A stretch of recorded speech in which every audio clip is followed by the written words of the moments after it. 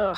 Hi there, it's Mimsy here. Are you having trouble with bird nesting on the bottom side of your fabric? I'm gonna tell you 3 things that you need to do in order to eliminate this. The first thing that you need to do is rethread your sewing machine. I've been working on these cushions. So I've been working on those cushions for the last couple days, and I kept getting bird nesting in the bottom of my fabric. So what I didn't realize when I was making the cushions and kept getting the bird nesting issue is that somehow my thread had wrapped around this thread guide. I didn't realize it, and so it was causing a different tension on my thread, and that's why I was getting the bird nesting. So that's the first thing that you should do when you're having a bird nest issue, is to rethread your machine. So cut your thread up here and pull the thread out the bottom of your machine or out of your needle direction. You never want to pull your thread back that way because it could affect something in your tension wheels. When you're rethreading your machine, the most important thing to remember is that your presser foot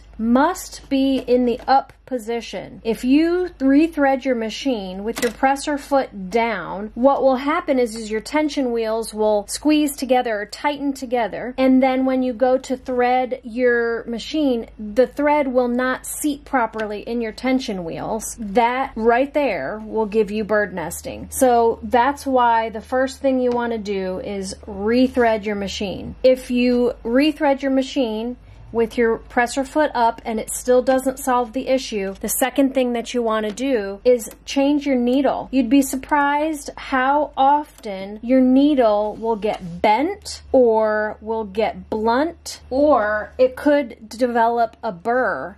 A bent needle will frequently cause issues of a jammed sewing machine and bird nesting on your fabric. Change out your needle for a brand new needle and just make sure that you're using the right needle for the weight of the fabric. Rethread your machine, change out your needle. If either of those things don't work, which most likely the rethreading your machine will work 99% of the time, if that's not the case, then just clean out your bobbin casing and make sure that your bobbin is wound the correct direction inside of your bobbin case. If I had this turned around so that my thread was winding towards me, this would cause issues and it would jam up my machine as well. It may not give me a bird nest, but it'll definitely jam up the machine. So, and then the tension on the bobbin is important. You want to be able to hold your bobbin thread. Your thread should hold in your bobbin like that. If you go like that, it will release a little bit, but it should hold. Those are the 3 things that you want to check. If your sewing machine is jamming up and you're getting bird nesting, likely just rethreading your machine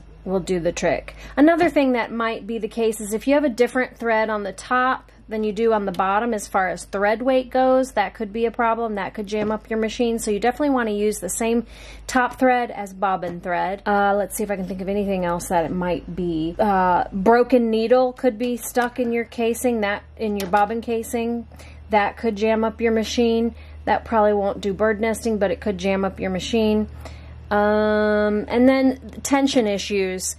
In general, I almost never change my tension. I always leave my tension on 5 so that these 2 red lines meet on my machine, and I almost never change my tension. So if you're having tension issues, do some tension testing with fabric and 2 different color threads. That might be the issue, but likely it's just the top thread that needs to be rethreaded with the presser foot up. If you are still having trouble after checking those 3 things or doing those few different things that I suggested, there might be one other issue with your top thread, and if you want to look at that video, click on that video right here.